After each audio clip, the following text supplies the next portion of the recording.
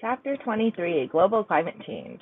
So I know a lot of people were interested in global climate change, and this kind of rolls into sustainability and kind of wrapping up our whole Unit 1. So we'll start with talking about what climate actually is. I noticed I did forget to put what your learning objectives were, but essentially by the end of this chapter, you really should know ways that changing temperatures and changing climate are impacting ecosystems, what the greenhouse effect is, and what does it have to do with global warming and climate change in general, as well as what the carbon cycle is. So we'll start off with what climate is, right? What's the difference between climate and weather? And it's been said before, climate is what you expect, weather is what you get. So weather is more local. It's local atmospheric conditions over a very short interval, whereas climate is a long interval. So it's over decades, usually over 30 years, but at least over decades. And so you start to see temperature and precipitation patterns with it. For instance, if you go to the desert, you know that you're going to a dry climate. And then it could change seasonally, where it could be either a cold or a hot climate as well. But weather is daily temperature and precipitation activity. So whether you wake up today and it's rainy, and whether we have trade winds, and all of that is daily weather. Okay, so this is an infographic from your book. Again, weather is the short term, climate is the long term, and usually over a larger region as well, and not just talking about one city or one smaller geographic area. Okay. And the reason why we want to differentiate this is we do have different weather patterns, and they tend to be focused a little bit on what our climate patterns actually are, right? So we can have yearly or longer averages of temperature, precipitation, solar radiation, currents, moisture, whatever it is. And that all goes into saying what that climate actually is versus what's happening on a shorter term with the weather. And weather can be changing over time as well, just like climates can. Okay. So again, just to kind of illustrate it, this is the temperature in Bethlehem over September. So again, we're looking at a 30-day interval here, and you can see how variable the temperature is. And these dots are the average daily temperature, and you can see how much the monthly average temperature can range. That's this error bar right here, essentially. Okay, so quite a bit of range with the weather. And then we look at the monthly weather, right, for, let's say, Philadelphia, and we can look at the temperature here versus precipitation, and we can get kind of an average of what the weather looks like. When we're looking at climate now, we're going to look at a much longer scale. So now we're looking at Allentown, Pennsylvania. We're looking at the temperature as it's ranged throughout the years, going all the way from 1950 to pretty much today. Okay, and so you can see it's up and down, it's all over the place, and sometimes what's really helpful with graphs, and you'll find this out if not in this class, in some other classes as well, but sometimes it's really helpful to add a trend line, right? So this is taking an average of data across time, and we can look at the trend and say, okay, clearly it's positively increasing over time. Maybe not significantly, we'd have to run some data analysis to discover if that's significant or not, but we can see that it is positively increasing over time, even though it still has a lot of variability. The general trend is increasing. So what kind of factors influence climate? There's a whole lot of things that go into climate, right? It's regulated through very complex interactions among the sun, earth, ocean, and the atmosphere. But essentially what's happening is energy is absorbed by the sun and it's trapped by gases in the atmosphere, which we'll go over here in just a second. But because of the sun's dominant influence on the planet, we expect the climate to vary both regionally, right? We went over last chapter how the sun's angles hitting the earth affects like what biomes we have characterized and what the vegetation is based on precipitation and temperature. Same thing here. We're looking at different biomes across the earth, but those are essentially all in different climates, right? And those are varying both regionally as well as seasonally. So the sun is obviously changing with the seasons too, so we have some differences in climate with the season as well. So when we're talking about climate change, it's a significant change in the measures of climate lasting, again, for an extended period of time. So we're looking at decades and more, okay? So this is major changes in temperature, precipitation, wind patterns, lots of other things that are happening over several decades or longer. And that's what climate change is. I have this video here. I'm not going to play it for you in this just to try to keep this a little bit shorter, but I am going to recommend that you watch the video. It is on LaLima, so you'll see it. It's called Causes and Effects of Climate Change, I believe. But please do watch it. I think this one's only like 3 minutes long. You will see a few other videos that I refer to in this presentation, and those are all likely or it's possible, but also likely that you will see questions from these videos on the exam. So please do take a look at them. I think it's also really helpful to watch these videos. And there are also good videos on your ebook as well, doing little animations for something like, say, the carbon cycle. Uh-oh, it's going to play anyway. So as we talk about climate change, we start getting into something called phenology, and this is just the study of cyclic life events. So this is kind of the rhythms of nature, plant flowering, animal migration, lots of different things that are influenced by climate and seasonal changes. And with a changing climate, we run into the issue of we don't know exactly how the climate is changing necessarily. In some ways we do in some areas, but we don't also know how quickly that's going to happen. And that makes it really difficult to predict some of these ecosystem effects that are happening. So if flowers are blooming earlier or later, or animals are coming out of hibernation sooner, whatever it is, it might not necessarily seem like a big deal, but because everything is so well adapted to their environment, it can be a really big deal. And it links up to so many more things, right? In the example here that's taken from your book, you can see the rate of temperature change over the years. And basically blue, it's getting colder, red, it's getting warmer. So you can see, for the most part, we're getting warmer everywhere, right? And there's a few places here, kind of Midwest, South, that are getting cooler. And you can see how this correlates to the change in first bloom. So again, earlier dates are more orange, later are more blue, and you can see this correlates pretty well with temperature. So as the temperature is getting warmer, we're also having flowers bloom earlier. As the temperature is decreasing, we're having later bloom dates. So why is this significant? Who cares about bloom dates? Well, a lot of species do, right? This is one of the examples in your book, and I think it's a pretty powerful example, is the relationship between roe deer and flowering in springtime. So roe deer are having their offspring basically timing it to a day, whereas these flowers are not timing their flowering date to a day, they're timing it to temperatures, right? So as the temperature is going up, these flowering dates are coming earlier, but the deer are still giving birth at the same time that they always were. So we're now getting this mismatch between when the deer are born and when there's actual food availability. So their survivability is decreasing over time because when they're being born, there's not as much food available and it's going quicker and they're going through that season a little bit faster than they would have normally.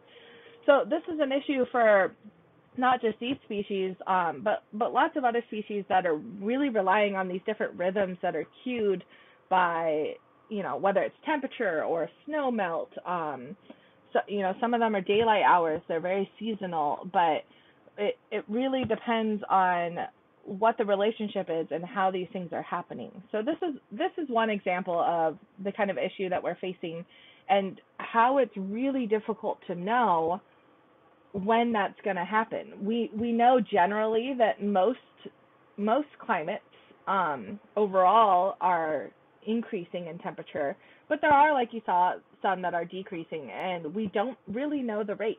We can guess the rate, we can model the rate. We have lots of models coming out for climate change, but those are all based on our best guess. And they're based on science, which, as you know, science can change every day. So we're really just doing the best that we can to model these things and hope that we kind of understand what those ecosystem effects are. But really, with the more the climate is changing, the more we really don't know. And we saw a lot of that during this pandemic even, right?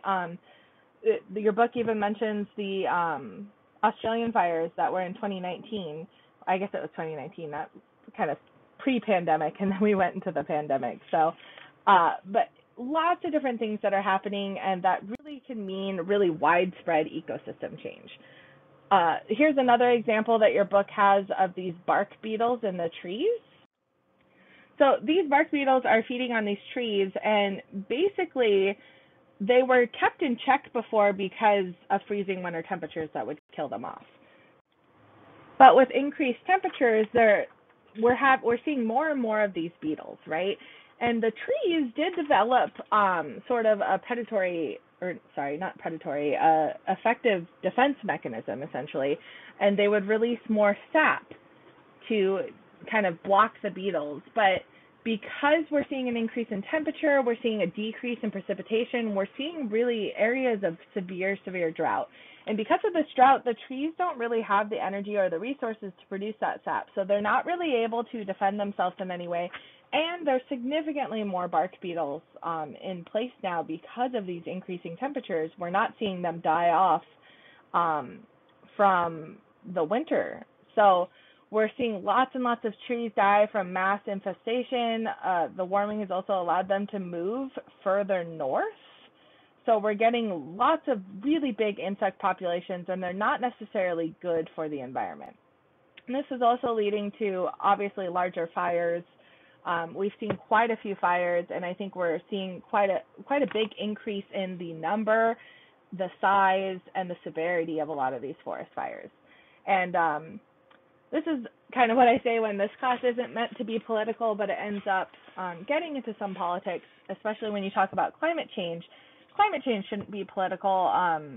Obviously it is, because it involves a lot of money, right? We have people that are protecting interests and don't want to acknowledge it, and we have people that don't want to spend the money doing things that could hopefully help slow it down or prevent climate change to some extent. But similar with forest fires, I think especially in the last few years, we've seen it become even more politicized in the context of climate change. And you have people on the left that are arguing it's just climate change, and people on the right that are arguing it's forest mismanagement.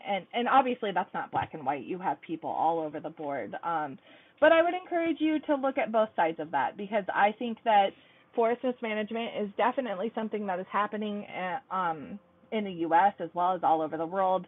We aren't doing controlled burns the way that we should be. We're not doing what we can to manage these forests in the best way possible. On the flip side of that, we wouldn't need quite as much management if we were able to slow climate change, or if climate change wasn't happening, especially at the rate it's happening. So with a lot of things in class, I really encourage you to not see it as it is politicized, but to hopefully see both sides of the coin, because I think that there's something to both sides of it, especially in this case with forest fires. But the overarching theme of it really is climate change. With increased temperatures, we're seeing more droughts, more severe droughts as well. And with a difference in species that are prevalent, it's really all just kind of leading to igniting that fire, so to speak.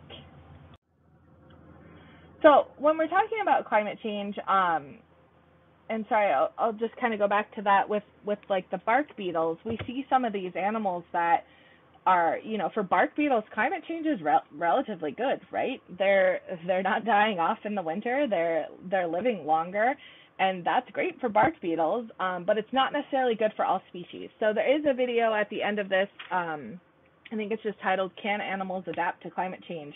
And there are obviously some species that will fare really well and some that will not.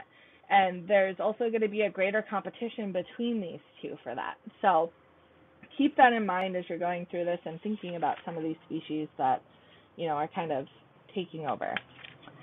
But shifting a little bit now, so we've talked about what climate is, how it is influenced, how we get different climates and what we're really looking at. And one of the overarching themes behind it is the greenhouse effect.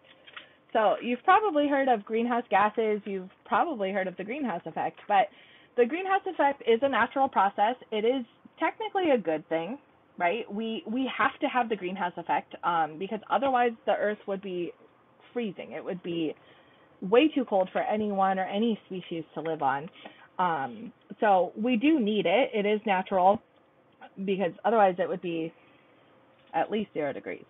But what the greenhouse effect is that heat is radiated from Earth's surface. So you have the sun energy here. It's entering Earth's atmosphere and heating up the Earth's surface, right? And it's being trapped by a lot of the greenhouse gases. So greenhouse gases are like carbon dioxide, methane, nitrous oxide. There's quite a few different greenhouse gases, but the main ones you probably hear about are carbon dioxide and methane, which are the ones that we'll hit a little bit harder in this lecture as well. And those are key to sustaining life on Earth, right? Some of that heat is re-radiated or reflected back off as light and heat from the sun's surface, and it leaves the atmosphere, but quite a bit of it is still trapped in here by those gases, okay? Enhanced greenhouse effect is the increased amount of greenhouse gases, and that's what is leading to an increased global temperature.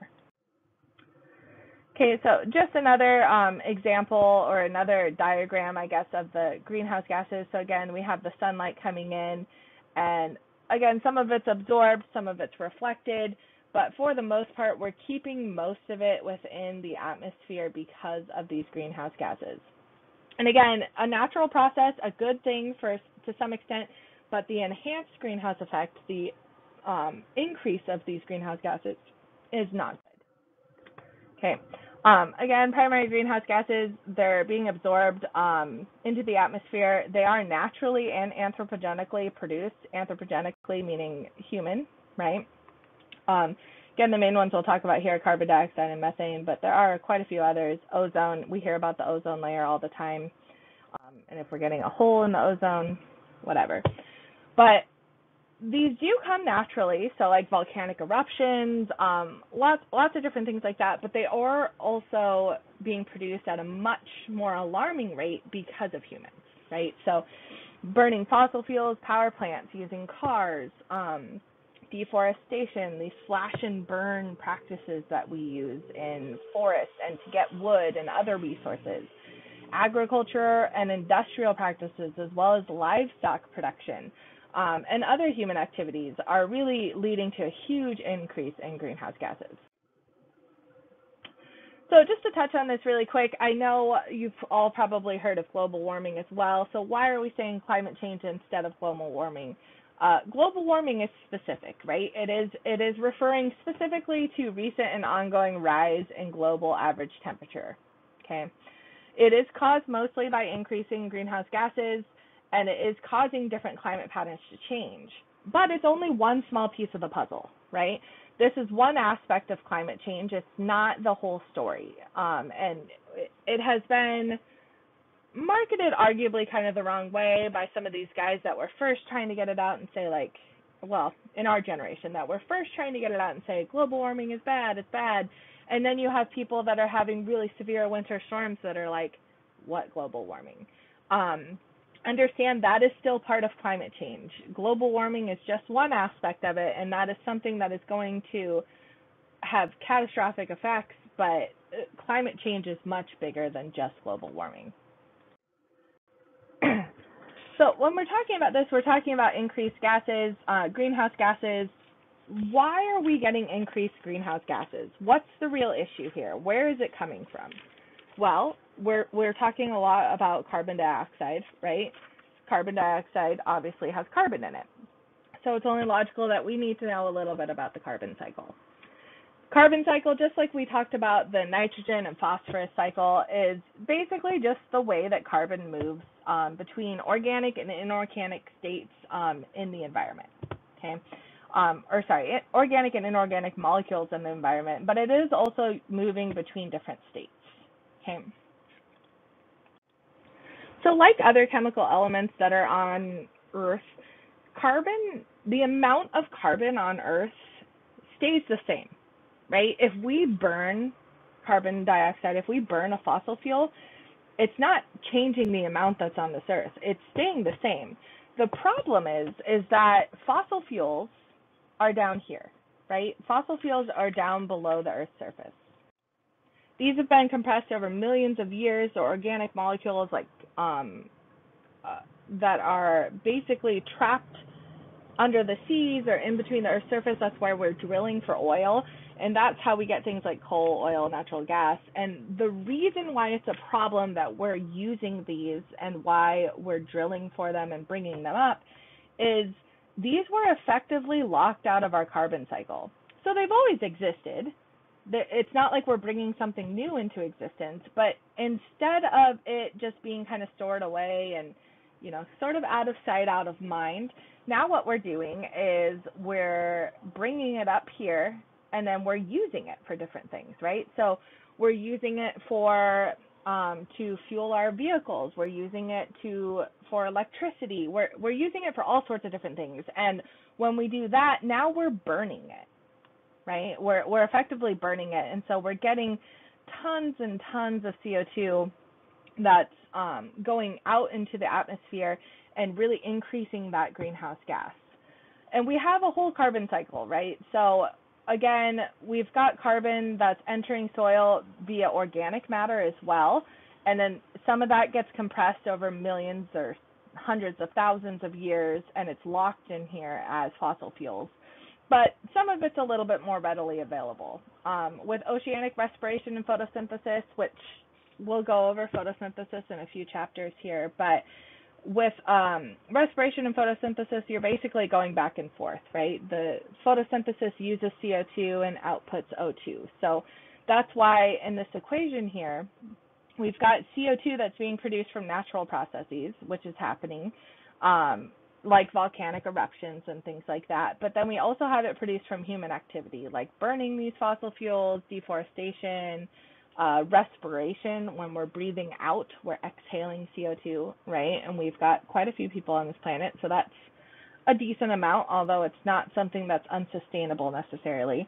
And then we're subtracting the CO2 that is removed through photosynthesis. So the more trees we have, the more we're able to subtract, basically. And the same thing is happening. Our greatest resource is really the ocean, which is why we don't want the sea levels to drop. We don't want the ocean to become acidic, because this is helping quite a great deal with removing CO2.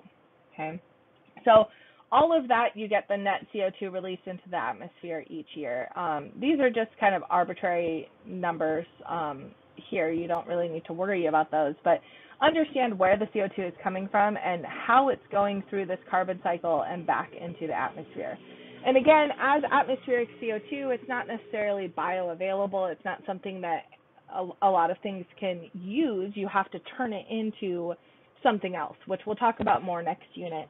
But it does go through different phases and different processes. But the big problem is pulling out fossil fuels and now introducing them into this cycle. Here's just another diagram. You guys can kind of look it over and understand a little bit more about what's happening. I won't focus on it too much here because it's essentially the same thing. It's just showing you the carbon cycle and different ways that we can introduce carbon into the atmosphere. So when we're talking about carbon dioxide concentrations, we're looking at the highest we've seen in 800,000 years. So you might be like, all right, how do we know what the heck happened 800,000 years ago? Well, excellent question. And the way that we've measured historical carbon dioxide levels is actually through glacial ice cores. And it's a really cool process. But basically, these little gas bubbles that are trapped in these ice cores can be analyzed for their carbon dioxide levels. So we can understand what time frame these came from and what carbon dioxide was. And you can see we've had huge variability in CO2 concentration. So climate change is absolutely something that is natural and will happen. The problem is that we are seeing much higher levels than we have ever recorded. And the rate of increase is unprecedented. Okay, now we're just taking direct measurements of CO2 from the atmosphere. We actually, one of the best measurements that we have is from Mauna Loa on Big Island in Hawaii. So this is one of the main ones that's used by everyone in the world, actually, for measuring CO2. But you can see here's the 2019 average. It's above 400 parts per million. historically, before we hit the Industrial Revolution, when we figured out, like, hey, we can build all this stuff and we can make it bigger and better and do all these things that make traveling easier, etc., we had never gone above 300 parts per million. Now we're above 400 parts per million. So it is, in science, it is not disputed that humans are changing the planet, and that, whether that's a good or bad thing maybe could be disputed, although I think you're mostly seeing negative effects. But definitely, we've never seen it rise above this. So even with the variability, even when we've gone through ice ages, we've never seen it go quite like this. And there's no sign of it stopping. It's been, on average, increasing at a crazy rate every year. So you always hear a debate about whether humans are responsible or not. And again, seeing that we've never seen this kind of increase, if you're looking at just that this has all happened since the Industrial Revolution, even since 1950, right? 1950, we were around 320 parts per million CO2 in the atmosphere. And now, again, this is actually old. We're still above 400 here. I think we're closer to like 420, 430. So the amount that this is increasing from 1950 is just insane. So if people want to argue with you about it's natural and it's not human caused, the science clearly points to it is, right? Temperatures are much higher now as they've been increasing with carbon dioxide concentration as well. And the difference from the 20th century, you can see over here, but it's even going from 1880 to 2020, and just imagining how many things we've invented and how much more we're using over this time frame is pretty crazy. Okay. So when we're talking about this, too, you've probably heard about a carbon footprint, or sometimes it's called an ecological footprint, and you guys will be doing this in your class activity, is calculating out your own carbon footprint, or ecological footprint. And that's just, for you, it's a little bit different. For this, a carbon footprint is measuring the total greenhouse gases produced by human activities. So things like burning from fossil fuel, rice and cattle. Rice is actually one of the biggest methane producers, and so is cattle. And it sounds kind of stupid, right? But basically from cow farts, that's where we're getting tons and tons of methane. And it's estimated to be, I think your book says, 100 million tons of methane a year to the atmosphere. That's a lot of methane. And that's one of the reasons why going vegetarian is one of the best things you can do to be a little bit more sustainable, or at least cutting out meat as much as you can. But deforestation and concrete production are also huge. This is an older graph. This is one that comes from your book, but you can see global greenhouse gas emissions by economic sector. So electricity is pretty big, 25%, transportation 14%, industry 21%. So we've got, different levels, and it's changed a little bit from a few years ago, but roughly you still see very similar trends here. Okay.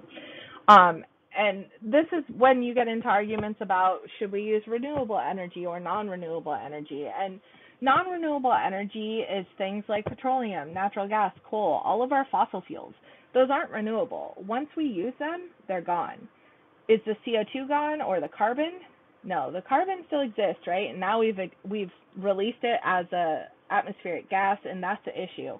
But we're not able to recapture that and turn it back into petroleum or natural gas or coal.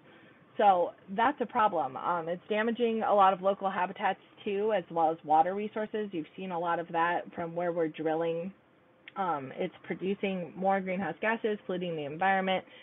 So why do we still do it? Well, because it's super cheap, right? Relatively. And the whole world is wrapped up in oil. That's where all the money is, and it's a very abundant energy source. We still have quite a bit left, but just because we have it left doesn't mean that you want to use it. And it's non-renewable in terms of once you've used it, you can't use it again, but also once you run out, there's no going back. And we've got quite a bit until we run out, I believe, but that's not necessarily a good thing, right? I think we'll probably run into much bigger issues before we run out of fossil fuels necessarily. So that's why hopefully everyone is hoping to turn to renewable energy, because it's something that's not depleted. So this is something like solar, wind power, ocean technologies. If we're harnessing energy from waves, that kind of stuff is renewable. That kind of stuff is not going to go away, right?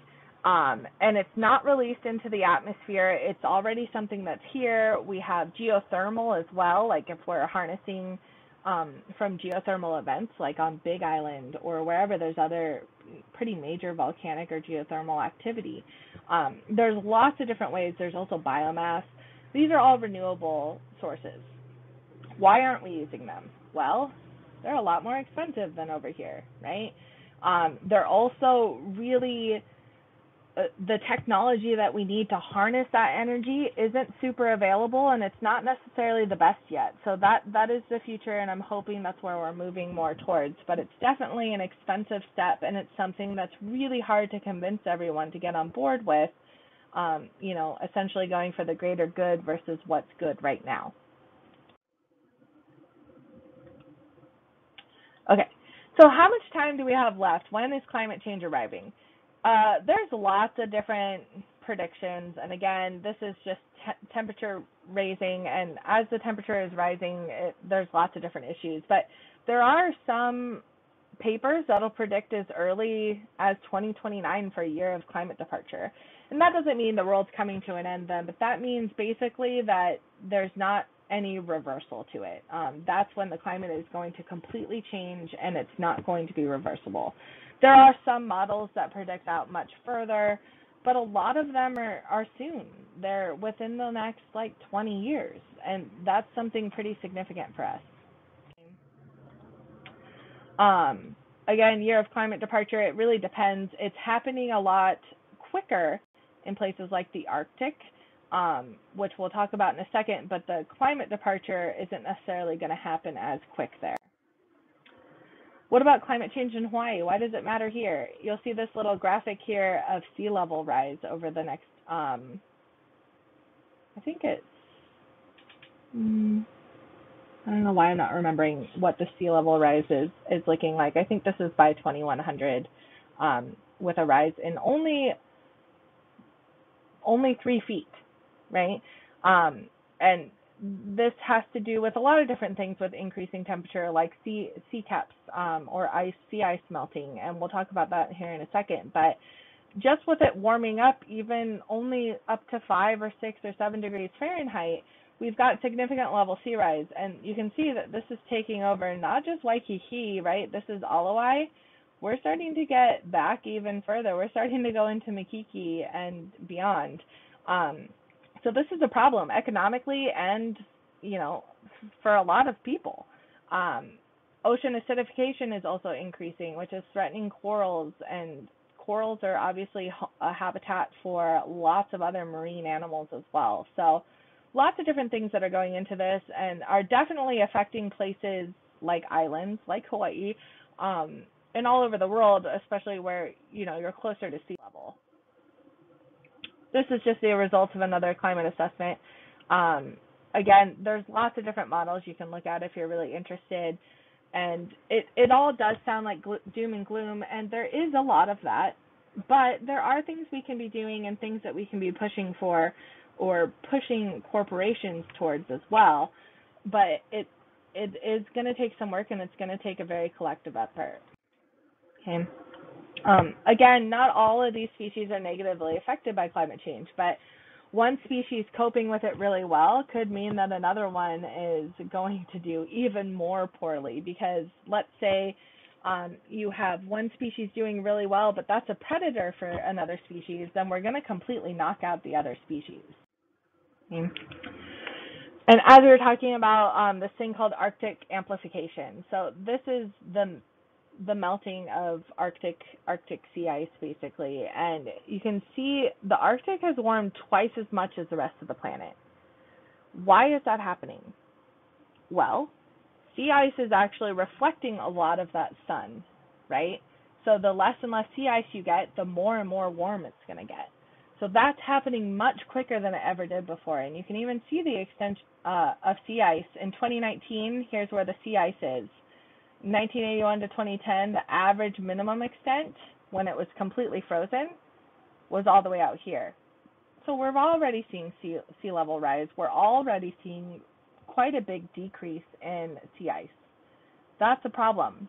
It's exposing even more of the ocean to global warming. It's increasing temperatures, and it's making it happen a lot faster in the Arctic, which is why species like our polar bears, which are so lovable, look at how cute they are in a lot of trouble, right?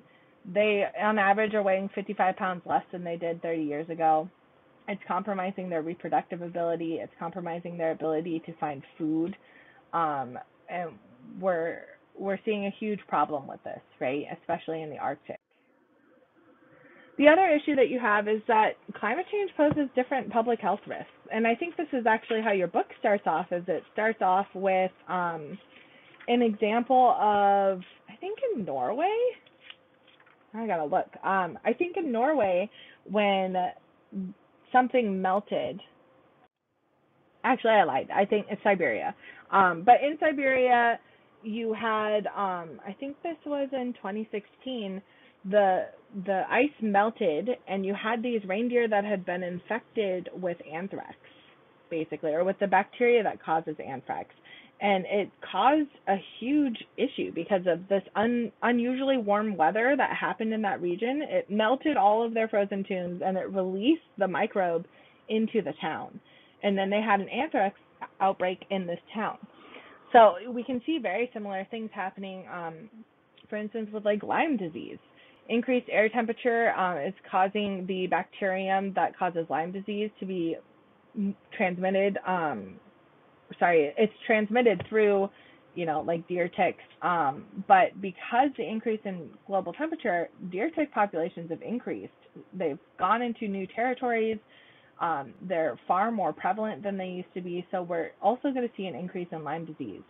Increase in water temperatures also has an effect on different bacteria that live in the water that are flesh-eating, like Vibrio vulnificus. It's transmitted by contact with contaminated shellfish like oysters, and if we have an increase in global water temperatures, we're also going to see these Vibrio infections increasing as well and becoming more frequent in different locations than they used to be. We're starting to move more northwards as well as these oceans are warming. So quite the public health risk when you're looking at different diseases, different bacteria, potentially viruses as well, that can now transmit through whether it's different species or whether the climate is making it more livable for them. So what can you do? How can you help? There's a lot of different things you can do, right? And you'll see this probably in your exam and some other places. But there's lots of things that you can do. Like vote with your dollars, volunteer to help, do these service learnings and understand what they mean, and maybe do them after this semester if that's what you're called to do. If you watch something like Seaspiracy on Netflix, they're basically going to try to convince you out of eating any seafood. And if you feel that way, that's great. And if you are like, I can never stop eating seafood, don't worry about it. You can still eat seafood. Seafood is what sustained us, especially in Hawaii. It's a very sustainable source of food, but you have to choose which ones are fished sustainably, which is hard to do. But in Hawaii, luckily, we have some pretty sustainable fisheries. Install lasting light bulbs, turn off unnecessary lights, protect natural ecosystems, reduce wasted home electricity. There's something called vampire energy. Even if you have things plugged in and you're not using them, they're still using electricity. It accounts for 5 to 8% of a single family's home electricity use. So if you have a fan that's not even turned on and you're not using it, unplug it. Those kind of things take up a lot, okay? Eat less feedlot beef. Try to reduce your meat consumption. Educate yourself. Educate others. Reduce, reuse, recycle. Lots of different things, right, that we can do, and it's all helpful. And again, does start with an individual, but we have a lot of corporate responsibility that needs to happen too. Okay, hopefully this wasn't too depressing of a lecture on climate change, but please do good and remember that we can get through it. We just need to work together.